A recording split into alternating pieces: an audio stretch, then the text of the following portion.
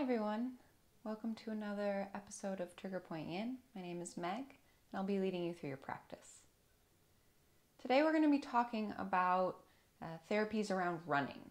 I've had a lot of clients come to me recently with pain because of their running practice. That might be stopping them from running at all or stopping them from running longer distances.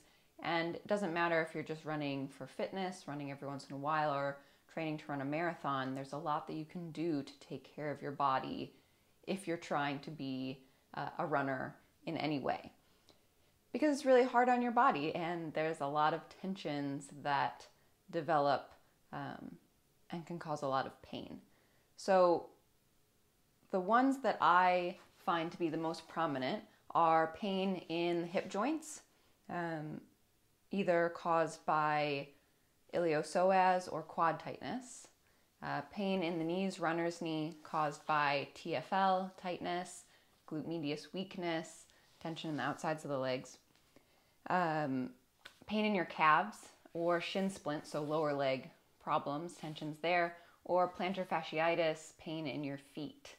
And we're going to go through all of those today, things that you can do before you run, things that you can do after you run, things that you can do while you run, just mindfulness practice, posture to be aware of while you're running, to make sure that you're not exacerbating any of these problems.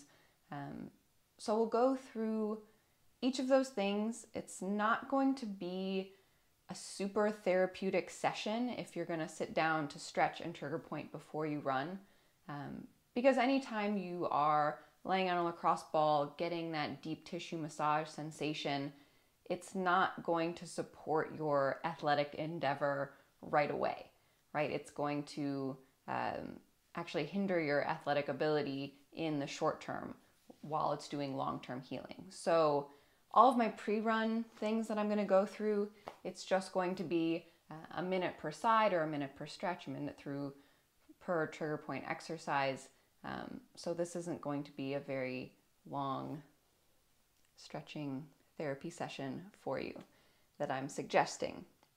So we're going to get into first postural mindfulness, and then we'll go from there. All right, posture to think about while you're actually running. First of all, keeping your chest lifted, your shoulders down and back, and your shoulders generally over your hips, right? So you're not leaning forward, you're not leaning back, but you're erect with your posture, just like you would when you're trying to stand up straight, sit up straight, thinking about that same posture while you're running.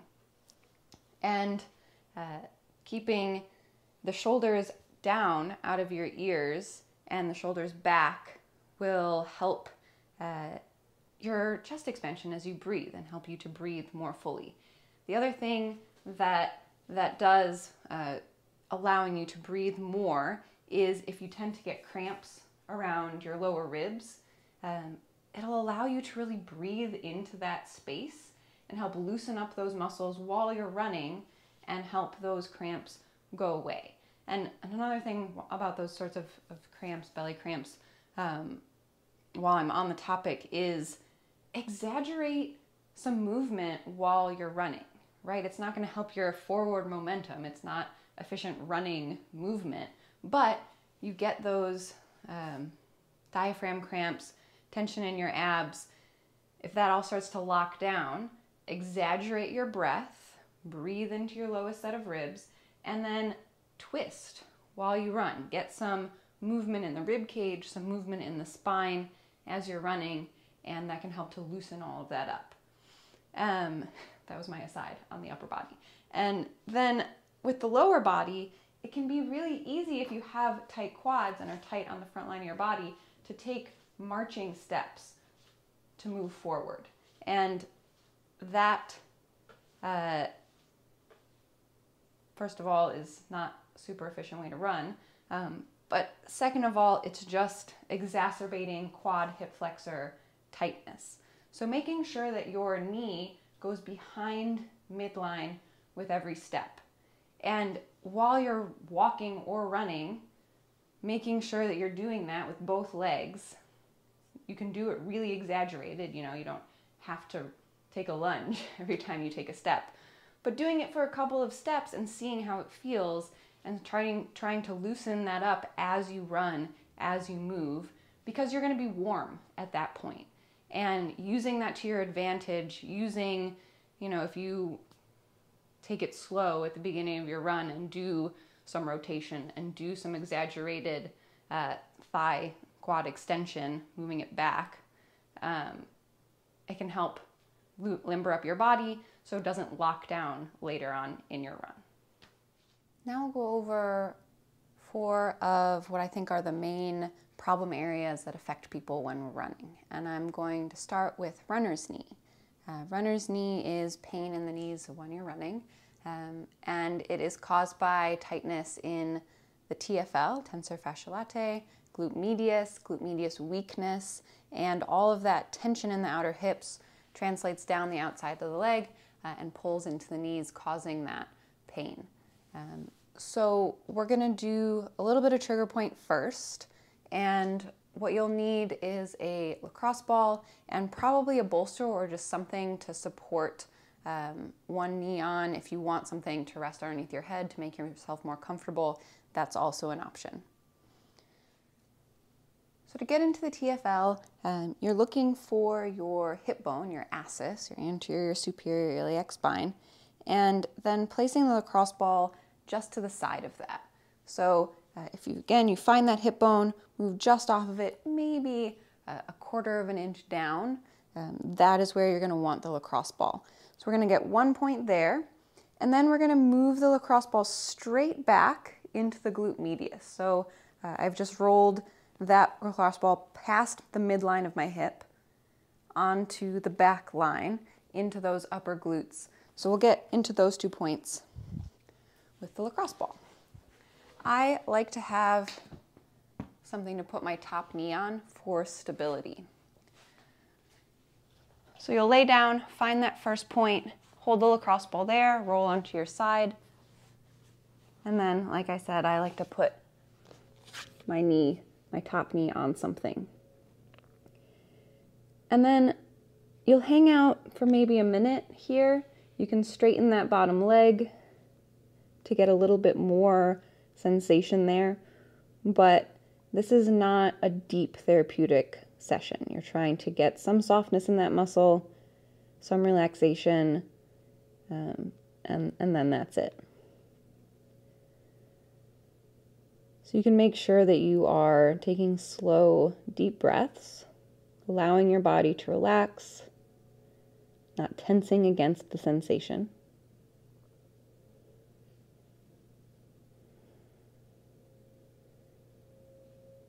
Then after you've hung out here for a minute, felt some amount of release, you can roll that lacrosse ball in the same plane onto the back line of the body. And then just flop one or both knees over in the direction of the lacrosse ball. So lacrosse ball is here in my upper glutes, one or maybe both knees over in that direction. Same thing, staying for maybe a minute, breathing into it, letting it relax, letting your body get heavy.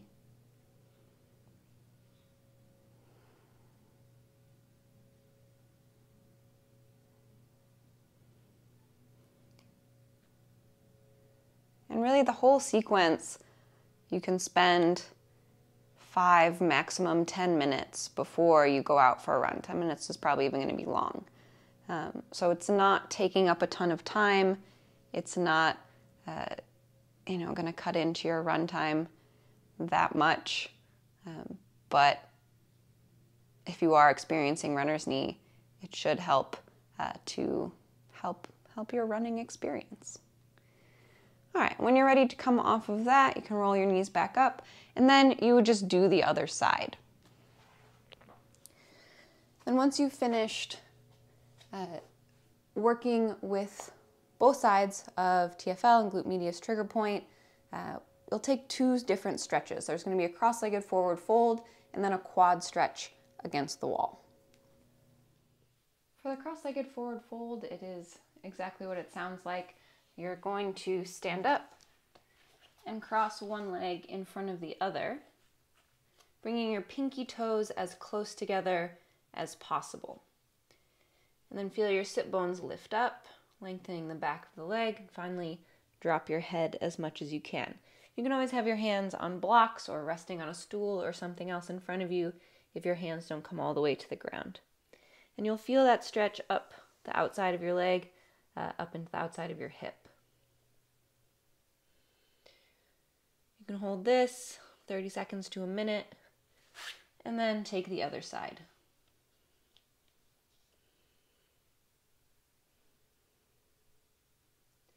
And make sure that you're putting more weight into the leg that is behind. So whatever the back leg is, that one will have a little more weight in it. Try and relax your jaw and your head and your shoulders, allowing that weight to help you fold over your legs. And once you're finished with that, you can uncross your legs and we'll get into that quad stretch. You'll just need a wall. I also like to have a blanket, something to support my knee, because it can be kind of painful to have it on a hard floor. So starting with my left side, I'm going to back that knee up against the wall, toes point towards the ceiling, hands underneath the shoulders. This might be where you stay. If that is enough stretch for you, hang out there. If you need more stretch, step the other foot forward. Another good stopping point, knee over the ankle. Maybe forearms up onto your thigh.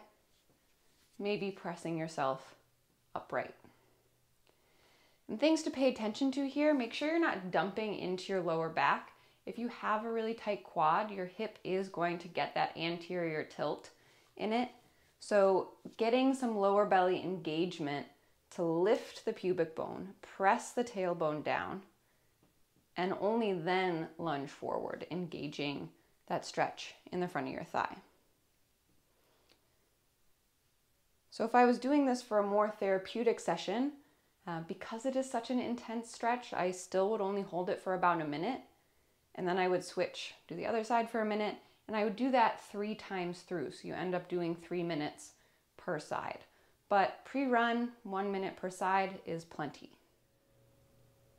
When you're in the quad stretch, or when you're setting up for the quad stretch, make sure that the leg that you're working on, that the knee is as close to midline as you can get it. So that knee isn't sprawled out to the side, it's more towards midline. And that will help stretch into rectus femoris and vastus lateralis, the 2 quad muscles that are probably going to be more tight and causing more tension when you run.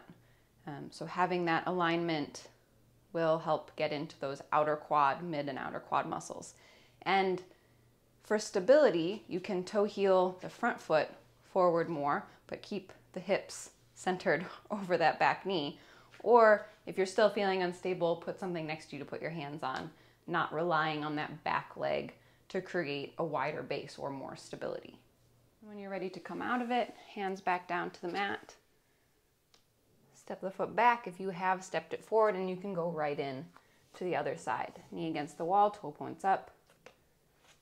Step the foot forward if you're going for that variation.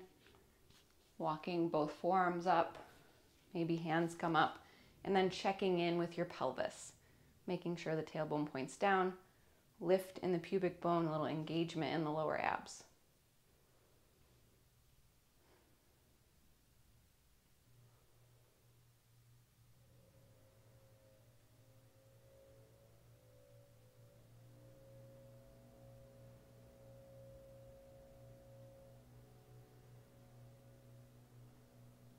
When you're ready to come out of it, again, walk the hands down, step your knee back, come off the wall, and you can shake out your legs however is intuitive for you. And then the last thing in this sequence that it'll help with both quad tension, can help with knee tension, because part of that knee tension can be glute medius weakness. Activating the glutes. telling your glutes before you run to turn on so that you're driving with your ass rather than just marching with your quads. So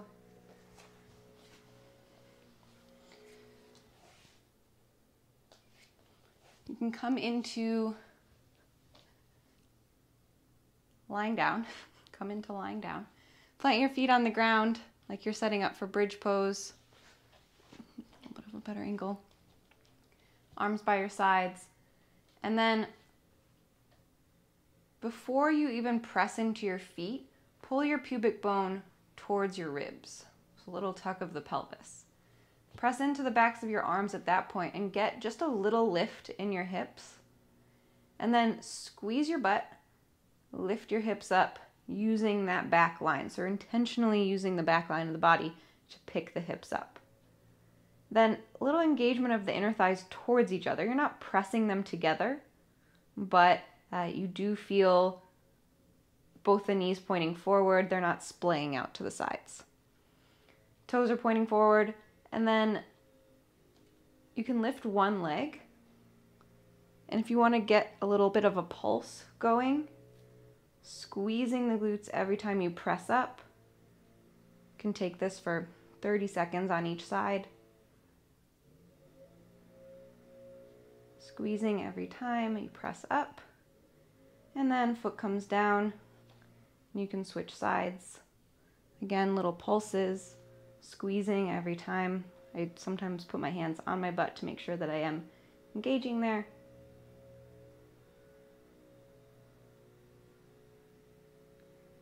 And then bringing your foot back down, rolling your spine back down to the mat. Once your butt comes down, you can just do a little supine twist.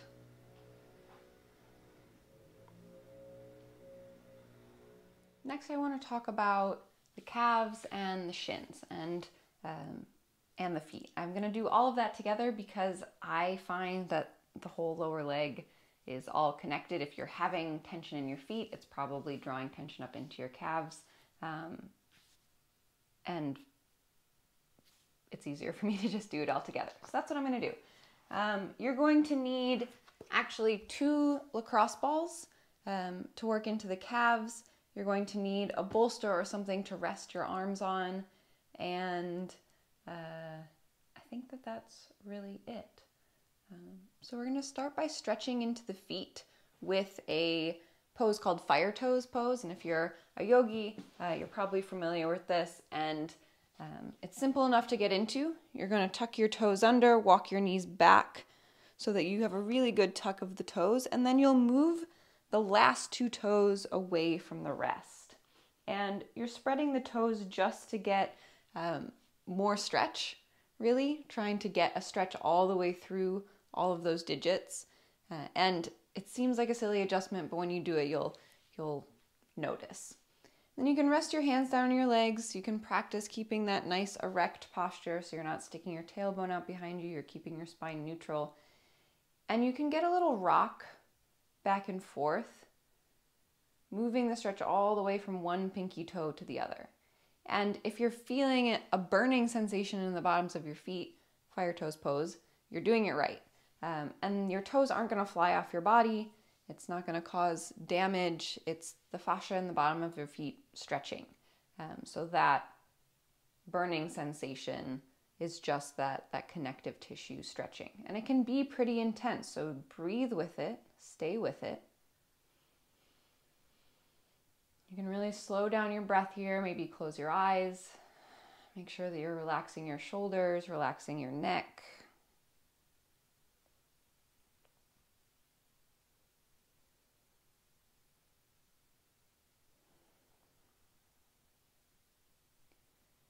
You can hold this for about a minute, and when you are finished, walk your hands back onto the mat, and then roll out your ankles, wiggle your toes as a release. And we're going to stretch in the other direction. So you're going to need your bolster for this one, or some sort of rolled up blanket, and you'll place just your toes on that bolster. Knees are together, feet are as together as possible, and then sit back on your heels. So the more of your foot is on the bolster, the less stretch you're going to get because the more your foot is going to be supported. If you just have your toes on it, then your ankles are going to be stretched more. So again, sitting up straight, if you need more than this, you can walk your hands back. You can walk your hands back onto the ground. If that feels good, you can also just lean your weight back more.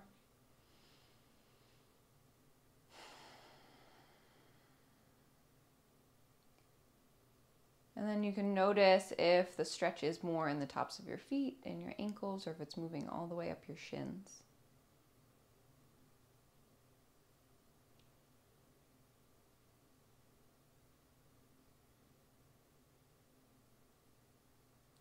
Trying to breathe all around the rib cage, in between the ribs, down into the lowest set of ribs.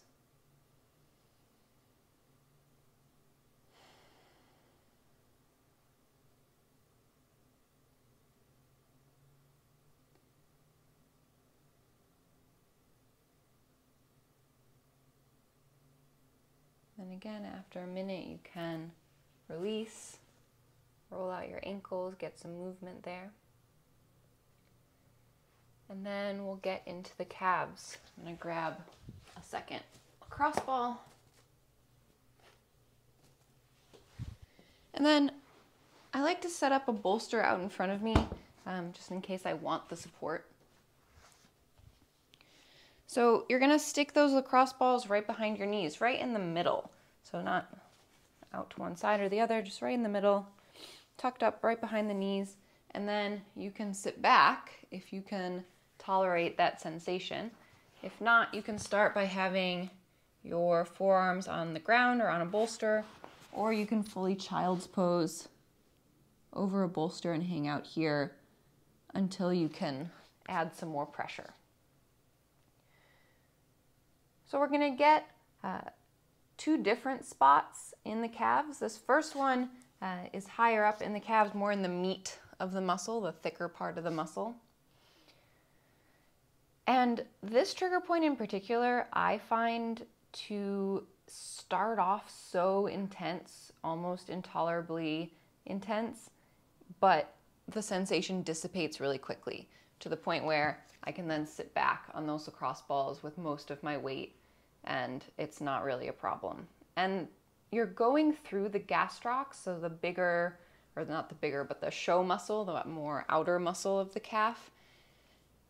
And then you're really trying to get into the soleus. That's the deeper muscle, the more workhorse muscle of the calf.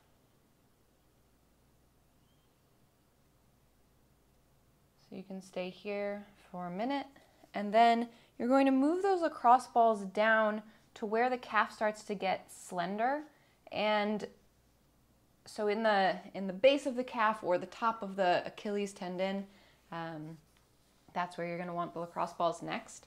And that's where the calf muscles come together and start to become that cartilage and tendon.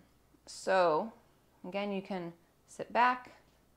If you need something underneath your hands to support, go ahead and get it. Sensation probably will start out intense, but it gets tolerable pretty quickly.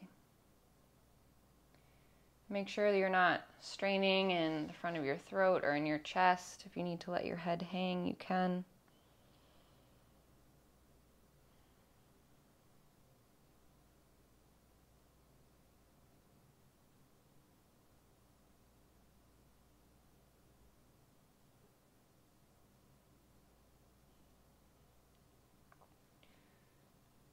Right. And then when you're ready to come out of that, you can take those lacrosse balls out, set them aside.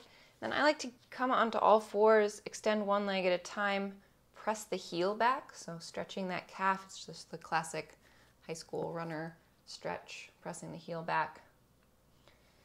One at a time.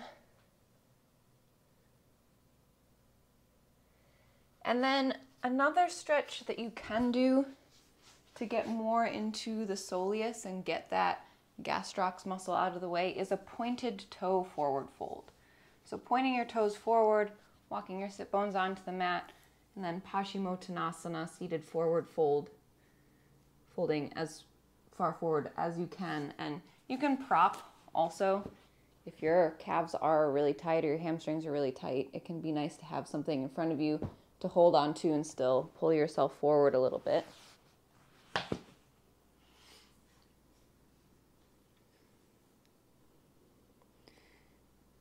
But pointing the toes, as opposed to flexing them back, you'll just get into different muscles.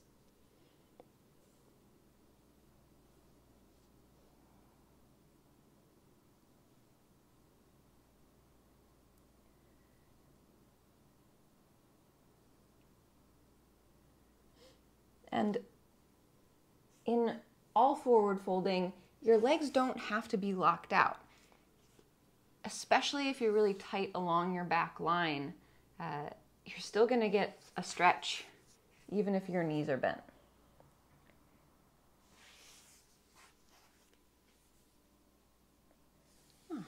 When you're ready to come out of it, just sit back up, and then you can roll out your ankles, wiggle your feet around.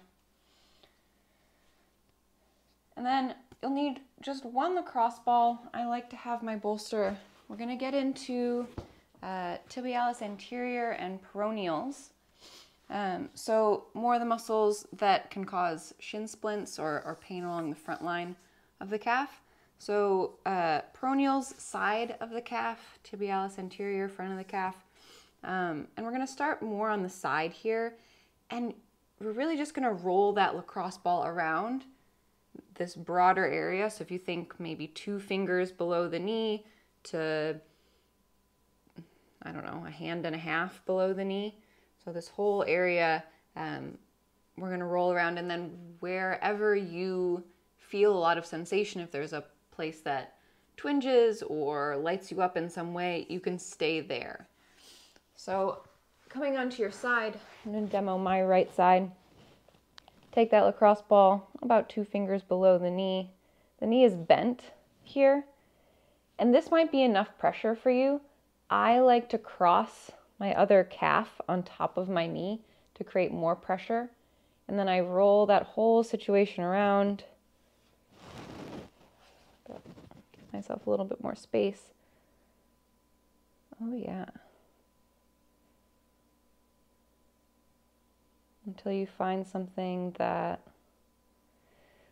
has a lot of sensation or sends radiating sensation down into the ankle or into the top of the foot, maybe into the knee, or whatever your pain pattern is, right? When you find a spot that lights that up, stay there, pause, breathe with it, let it dissipate, give yourself a minute.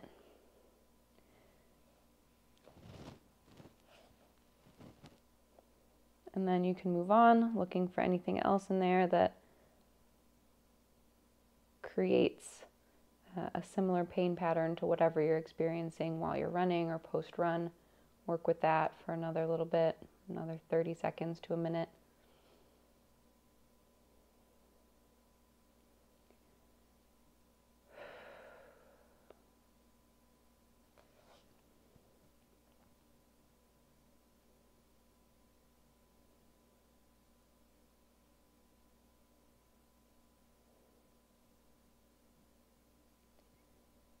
And then when you're finished or when you're ready, you can come off of that and take the other side.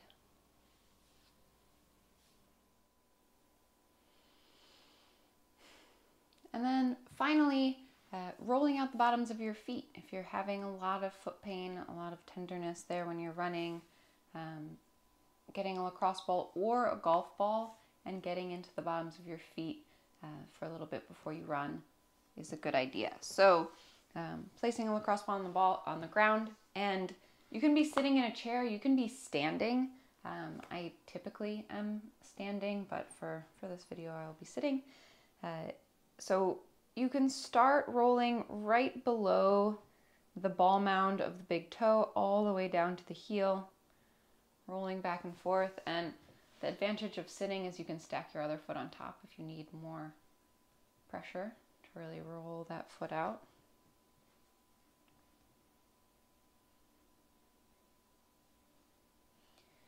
And then do the midline below the second two toes all the way to the heel. And then the pinky toe all the way to the heel. And if anywhere in there you feel a lot of sensation or something crunchy that you want to work with, stay there.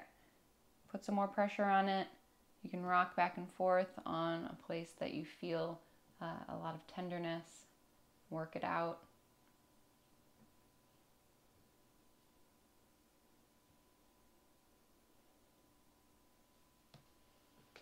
And then switch to the other side.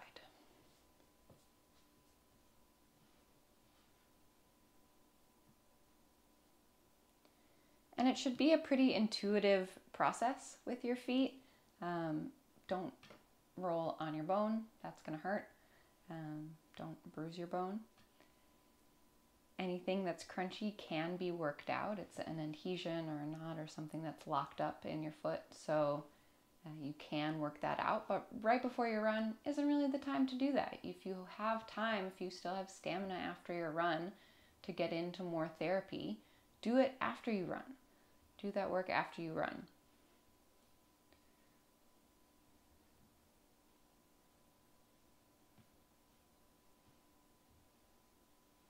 And like I have said before in this video, you're not being super therapeutic here, right? You're getting blood flow in the area, you're working out places that are really tight, and that's it.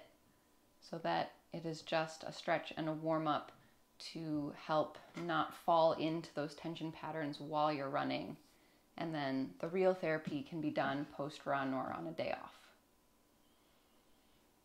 All right, and then when you're done, that's it. Maybe wiggle your toes around, roll out your ankles, get a little bit of movement, and then you're ready to go. So you've warmed up, you've done whatever stretching and trigger pointing that you need to do to work with whatever is bothering you. You go for your run, you come back, and if you still have energy in your tank, then is the good time to really get into some therapy. You're warmed up, your muscles are hot, drink a bunch of water, and then go after your quad again, roll out your quad. Get back into the TFL if it was bothering you. Do a deeper therapy session if you have the time, or wait for a day off to do it. But another thing about cooling down, if you don't have time to do therapy post-run, just cool down in a way that you want your body to be at rest, right? So if you go on a run and then immediately sit down in your car and drive home, your body is cooling down in a seated position with shortened quads, with lengthened but tight glutes, with shoulder forward posture, driving, holding your steering wheel. So stand for a little bit as you cool down. Walk around. Cool down standing at home if you go home, or at least lay down flat so that you're in an anatomical position and you're not cooling down, reinforcing tightness patterns that you're trying to get away from. So I hope that that was helpful. I hope that that helps your running practice, allows you to run as much as you want and makes you feel good doing so. And until next time, I hope you can let something go.